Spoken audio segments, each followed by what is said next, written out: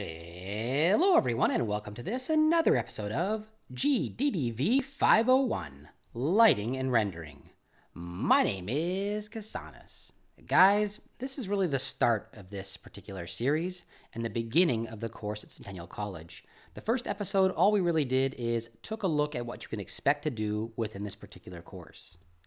Today, we're going to discuss the idea of cinematography. What exactly is cinematography for games? All right, everyone, let's get started. Cinematography for games, the asynchronous learning portion of this particular course.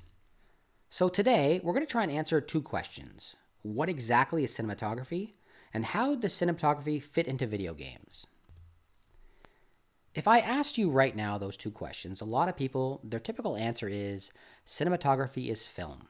Cinematography is about movies, it's about film. And they wouldn't be incorrect. In fact, the majority of people, if asked what is cinematography, will agree with that. It's about film. And Unity agrees with you as well. In fact, Unity has made a push towards the idea of film utilizing their engine. There are three parts to a video called Atom. Atom Part 1, Part 2, and Part 3. Atom Part 1 was originally created with Unity by the Unity team, whereas Atom Part 2 and 3 are made by an external studio, again, using Unity. So Unity itself, the game engine Unity, is now being utilized for things like entertainment and for film. Atom is an older film now. It's been around for a little while. 2 and 3 came out a little more recently, but again, all of this is a little bit older. We'll take a look at some examples later on of more modern or more recent, at least, examples of Unity being used to create entertainment or video. Let's take a really quick look at part of the short film Atom. When asked about cinematography, this is what most people think cinematography is used for. Film, some type of narrative delivery. And again, like I said, they're not wrong. This is definitely cinematography. We have a hyper-realistic 3D film here, obviously not live actors, but its intention is to entertain, its intention is to be engaging, its intention is to deliver narrative of some kind, right? And we're doing all of that through visual means. There is audio associated with this film as well. I've just got the audio turned off so you could hear my awesome voice for the entirety of this actual film. We're not going to watch the whole thing. But that's the reason for cinematography. That's what most people think the reason for cinematography is, to deliver narrative of some kind. So Unity is investing fairly heavily in the idea of game engine utilized for creating entertainment, not strictly games and not strictly apps, but for entertainment in general, for creating things like film or short films, narrative-driven plots, that kind of thing. If you head over to the Unity website, you can take a look and find the Unity Awards. At the time that I made this particular video, the Unity Awards for 2019 were up and available. Maybe when you're watching this, 2020 awards are available, I'm not sure. But regardless, head over to Unity and take a look at what's being produced under the media and entertainment category. It used to be called film, and now it's called media and entertainment. Obviously, it's broader. But you can see that Unity is really, by adding this additional category into their awards, Unity is really pushing the idea that their engine can be used for things other than strictly games and apps. So the winner last year in 2019 was Nathan's Island, and it's an animated series by Nathan Thomas. Go on over and check it out. In fact, take a look at everything that's been made with Unity. There's a ton of really great stuff in there. There's often discussion about whether Unity or Unreal are better engines or something else, whether there's better engines out there. Sometimes people think that there's things you can't do with one engine or you can do with another. And I don't believe this to be true. An engine is a tool. I mean, obviously there's limitations to any engine, but for the things that we're doing, as who's listening to this, you're probably a student or you're probably an independent game maker, something like that, and Unity is going to do everything that you need it to do. Go ahead over there, head over to the Unity Awards and check out exactly what's been done. It's really, really impressive stuff. So in all those previous examples and everything we've discussed so far, we really looked at cinematography in its traditional use, in the creation of film or media or entertainment of some kind. And that's what most people think cinematography is, film for the telling of narrative, for the telling of story. But what exactly is it? What does it actually mean to say cinematography? Well, cinematography is the art of motion picture photography. The art of moving pictures is what it is. And cinematography includes everything that is included within the frame, everything that the audience is seeing, the viewer is seeing, everything. It's used to tell a visual story. It's supposed to evoke a specific mood or feeling in the viewer. We utilize shot composition, we utilize good shot composition tools that are going to allow us to create a specific mood or feeling in our viewer. That's extremely important, right? That's what film is about. It's either for delivering information or it is for telling a story, but it's used to deliver something. And we want people to feel something when they watch whatever it is we've created, right? If you think about the films that you've enjoyed, that maybe they're a comedy, you laugh. If it's a horror, you're scared. It evokes these particular feelings within you. When you see an image of a dark and stormy, wave-rocked island with rain, you get this oppressive mood. You understand how gloomy that particular location is, right? It's giving you information through visual means. It's giving you information and making you feel a certain way. It's creating a specific mood inside of you. And that's super important. Every single shot within a film, or every single shot within a game even, is supposed to be both functional and artistic. It's supposed to do something, and it's supposed to be beautiful or evoke some type of mood or feeling within you. So what does this actually mean, saying something is both functional and artistic? Well, functional means that the shot serves a particular purpose. It's there for some reason. Now, regardless of whether we're talking about film or we're talking about game, you have to understand why you are including a particular camera or particular frame or particular shot within your scene. Why are you doing it? What is it supposed to do? Is it supposed to give information? Is it supposed to set the scene? What exactly is the purpose of that particular shot? Understanding the functionality of that shot is going to go a long way in helping you create that shot properly. And when I say it's artistic, that means that the shot is compelling to look at. You want to grab people's attention. The reason why people play games, the reason why people watch movies is to become immersed within that film. And using artistic means will help them become immersed in your film. They're going to want to watch it, right? They're going to want to watch it. In traditional film, a passive medium, the cinematographer has time and the ability to set up shots based on good composition, and they're able to deliver that functionality they want to create. They're able to deliver the artistic ideas that they have. They're able to do so because it's a passive medium. We have no control as an audience. We have no control over where we're looking, right? We can't look around the entire area. We can see only what the cinematographer has given us to look at. And the cinematographer is able to direct your gaze throughout the show or throughout the film that they've created. They're able to direct your gaze across the entire frame utilizing good shot composition. When the cinematographer has created that good shot composition, we will become immersed within the experience. We become completely lost in the experience of the film we're watching. We lose track of time, just like we do with video games, right? We become immersed in the entertainment. We are watching this, we become engaged with the activity we're doing, and we lose time. We lose track of time completely, right? And this is the same thing that happens with video games. I know this is a third-year course, and you've probably had the idea of immersion drilled into you. I really hope you have. That's our goal, is to have people become immersed within our games. But in exactly the same way, a cinematographer, through good shot composition, is able to aid in immersion of the viewer. We want to do the same thing as game designers.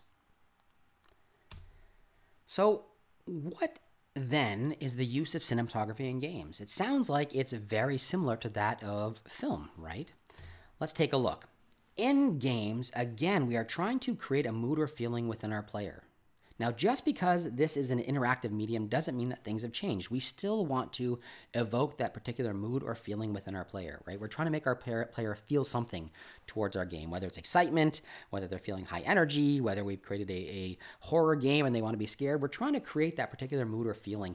And in creating that particular mood, we're also telling a story, right? We're telling our narrative by using these visual means, environmental storytelling. We are creating a story. We're building narrative into our games. We're giving our players a reason for why they're doing what they're doing throughout our game, right? We're putting context to the mechanics. Mechanics without context is relatively boring, right? You might have a great mechanic. If it's sitting there doing nothing and there's no context behind it, maybe your players aren't going to become as engaged. Maybe they don't care about those particular mechanics, regardless of how good they are.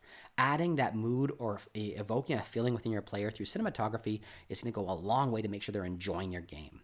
Now, just like film, every single frame of our game must be functional and artistic, right? We definitely need to deliver something to our player. Why are we including a particular camera in our game? Why are we using these particular camera mechanics within our game? What function does that particular camera serve? We have to understand that before we can actually add in our cameras in any way. Understanding our camera is extremely important. It has to be artistic. Again, like I said, that art within our games is what adds context to our game. It's what creates the world in which this game is taking place. It's going to help with immersion. I know a lot of people say, gray box, if a gray box is fun, then the game is going to be fun. And that's probably true. That's absolutely true. Your gray box has to be fun in order for you to be able to make a fun game. But as soon as you start to add in that context, that art, everything becomes better, right? Whatever art style you've chosen, if it's attractive, it's going to aid in immersion for your player. Obviously, as I've said many times, cinematography in-game has a direct effect on player immersion, right? If it's well done and they're not looking at the production of your game, they're actually playing your game, then they're going to become further immersed within your game. And again, cinematography in games could serve a very traditional purpose of actually moving your narrative forward, right? Everything you show within your frame is going to move your narrative forward. Now, yes, you could actually have in there just pure cutscenes or pure narrative points, and that's obviously going to move your narrative forward. But with good visual storytelling, the entire time your player's playing your game, you're going to be giving them narrative. You're going to be giving them context and lore within your game. Now, the important thing about games, the big difference between games and films, is we have to be able to do all of that in an interactive medium. And that makes it a lot more difficult. A lot of times within our games, players have control of the camera. Players can move the camera in different ways. And as soon as the player has control over their camera, where they're going, they're going to have control over what they're seeing as well. And that makes it much more difficult for us to set up proper composition in every single frame. If a player has free reign over what they're looking at, they may miss entire narrative points. They may miss very important information. We have to understand whenever we add camera mechanics that the function behind those camera mechanics is also about ensuring good gameplay. So understanding your camera is extremely important in an interactive medium like games. I'd like to go on to a little bit about narratology and ludology. So, narratology and ludology is an old academic discussion. In fact, I don't even know if it has a place within this, even within our thinking anymore at all. It used to be a debate whether or not we should study video games within a particular means. So, narratology means you are taking an approach towards video games as if they're a narrative piece, and that any of the tools that we have for studying narrative can be used to study video games as well. Ludology suggests that narrative has no real impact on the game at all, and that studying games should be more about the mechanics and the systems of the game and how those interact together. And this was a debate that was going on for a little while within the academics of game. And I don't even know if it's a real debate, but like I said, I'm bringing it up here just so you are familiar with these particular words, narratology and ludology. So with ludology, it suggests that the game experience is made up of three things and three things only: the rules, the game world, and the game experience. And that it's the player's actions, so the mechanics that the players have, that's all that matters as far as game experience is concerned and studying games is concerned. That players' actions are what actually makes up the idea of game. A narratologist suggests that video games are a storytelling medium and they can be studied in that way. And ludologists, underlying mechanics and the rule set. That's kind of what the argument between those two ideas are. And ultimately, you might ask yourself, well, you might have heard this and think, well, I'm a ludologist or I'm a narratologist. And really and truly, I don't think it really matters. If you fall on one side of the debate or the other, it's fine. You're still going to make good games regardless of which side of the debate that you fall on. I personally think it's both, right? And we said that ludology is about the game world you're creating.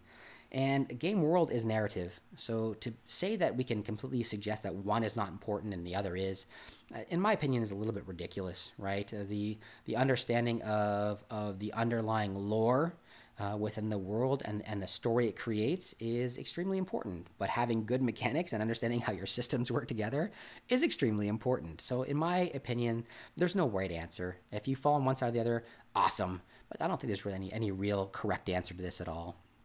In this course, of course, we are looking at game cinematography for games. So we are kind of taking a narratological approach to what we're doing here, and that's fine. We're studying it from a cinematic point of view. So just take that as you may, right? We are going to be studying it using cinematography tools to break down the visuals that we're seeing within our game.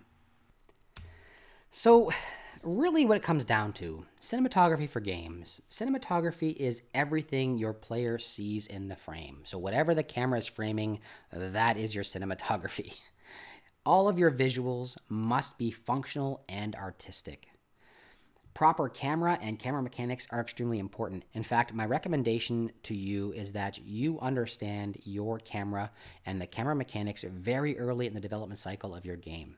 It's not enough to simply have an idea of the mechanics within your game if you don't understand how you're going to be delivering that information to your player, right? Understanding the camera mechanics is going to mean that your player is going to have a better experience and they're going to be able to better understand your mechanics within your particular game.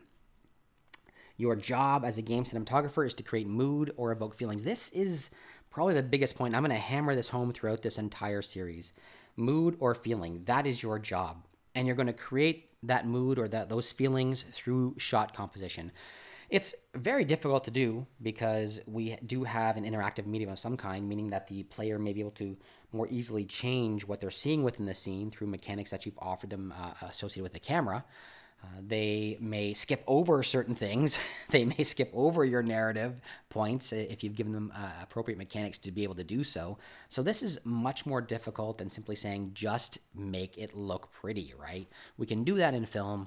We can just simply put stuff on the screen and the viewers have no choice but to watch those particular visuals. In games, it's not always the case. So that's the really important thing. It's in an interactive medium, you have to understand that they might not, if your players aren't being led to where they're supposed to go, they might not ever see the information you want them to see. And lastly, we have to understand that visuals will have a direct impact on the players' immersion levels. By giving them functional as well as artistic shots and visuals, we're going to ensure that our players remain immersed within our game. If they're lost within a particular game mechanic, a camera mechanic, if they're lost in there, they've lost their player, whatever it is they've done, they're no longer going to be looking at the game itself, and instead they're going to be looking at the production of your game, right? They're going to get confused. They're going to start looking at the production. They're going to get lost in what they're doing, and they're going to lose those immersive levels they had. All right, everyone. I hope you enjoyed that. That brings us to the end of this video. It was a short one. I just really wanted to discuss the idea of what cinematography was, and I don't know if we answered it, but by the end of this course, we absolutely will have. All right, everyone. Hope you enjoyed it. Let me know down below in the comments if you did. A thumbs up or thumbs down is always appreciated. All right. Thumbs up, thumbs down, comments down below, and if you haven't done so, please take a few seconds to subscribe. Have yourselves a wonderful day, everyone.